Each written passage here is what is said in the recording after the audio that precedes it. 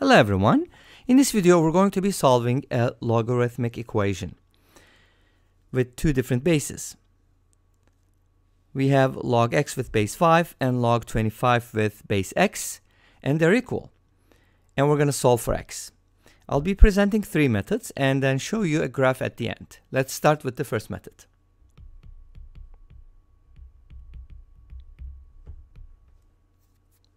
For my first method, I'm going to set both of these equal to another variable. So let's go ahead and set both of these equal to y. And then from here we're going to get the following by using definition of logarithms, of course. We're going to start at the base 5 and then go to y. So write it as 5 to the power y equals x. That is my first equation. And my second equation is going to give me x to the power y equals 25. Very easy. Just look up the definition of logs and you're going to get it. It's really easy and very helpful. So now we have these two equations, so that kind of turns into a system, right? Which makes sense because we have two variables. So one thing we can do here is substitution, right? So let's go ahead and take this 5 to the power y equals x and substitute here because we have an x, right? So we can replace x with 5 to the power y. And then that gives us 5 to the power y to the power y equals 25. And the rest is easy, but let's do it. Y times y is y squared, so we can write this as 5 to the power y squared equals 25. But 25 can be written as 5 to the second power, right? So now we have an equality and the bases are equal. What is that supposed to mean? It means the exponents are equal. So we have y squared equals 2. But y squared equals 2 gives you two results, two solutions. Y equals square root of 2 and y equals the opposite of square root of 2 or negative square root of 2. But we're not looking for y, and don't ask why. We're looking for x. So how do you find x? We know that x and y are related by this equation. 5 to the power y equals x. So x is the same as 5 to the power y. So if y is equal to square root of 2, then x is either 5 to the power square root of 2 or x is 5 to the power negative square root of 2. Basically, there are two solutions to this equation. All right, let's go ahead and talk about the second method.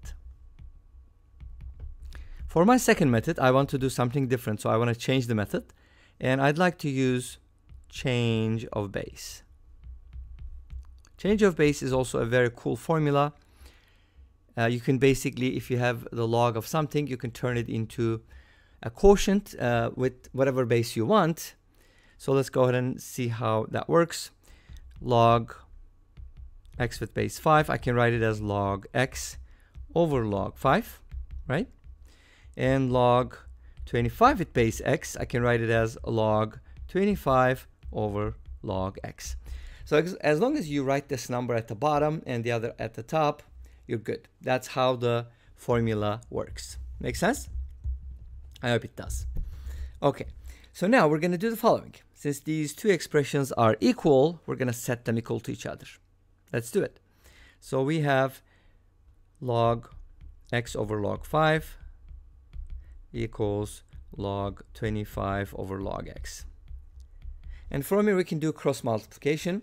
Log x times log x is going to give us log x squared.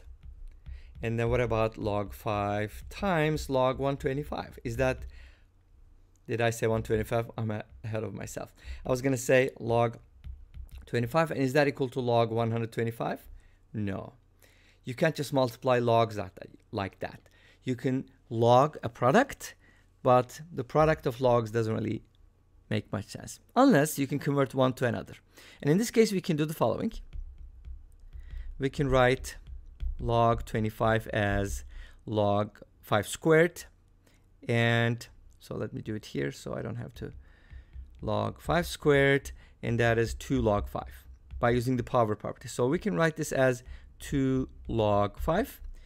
Log 25 can be written as 2 log 5. And when you multiply log 5 by 2 log 5, you get the following. 2 times log 5 squared. So we kind of have squares on both sides. 2 is not a perfect square, but guess what? We can take the square root and use the absolute value. So this is going to give us 2 results. From here, either log x is equal to square root of 2 log 5, which can be written as log 5 to the power square root of 2, because this power can be moved back, right? Power rule works both ways. And now we have log x equals this, so x equals 5 root 2.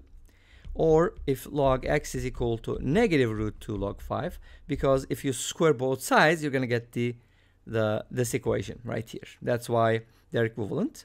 And here we're going to get log 5 to the power negative root 2. And since logs are equal, that means x equals 5 to the power negative root 2. As before, remember, we got the same results, right? But just in a different way. So these are the solutions using the second method. Let's go ahead and talk about the third method. So for the first method, we basically use substitution. For the second method, we use change of base. And for the third method, we're going to use the reciprocal rule. Yay! The reciprocal rule works like this. If you have log b with base a, then it can be written as 1 over log a with base b. Make sense? That's what we're going to use. So let's go ahead and do the following. Log 25 with base x can be written as log 5 squared, and then that is 2 times log 5. Of course, we're talking about base x here. And then that is equal to log x. Because why? These two are equal. That's given, right? So now these two are equal, which is kind of cool because we can use the reciprocal property. Which one should we flip? I want to flip the first one, this one. So let's write it as 2 over log x with base 5. And that is equal to the same thing. I mean, not the same thing, but you get the idea. Now we can go ahead and cross multiply here, and that's going to give us a perfect square. Perfect. Log x with base 5 squared equals 2. And this is going to give us 2 results, right? Log x is root 2, or log x is negative root 2. And as before, we have the base 5, so we're going to use it as a base. And from here, x is going to be 5 to the power root 2, or 5 to the power negative root 2. As before, same thing, same idea, same problem. Not necessarily the same idea, but you get the idea, hopefully, right? We're just using different methods. Okay, now let's go ahead and take a look at the graph and see how the two graphs intersect. And we're going to wrap it up. So I graphed both of these functions for you. Well, Desmos did it for me, but I just included a screenshot here. Log x with base 5 and log 25 with base x.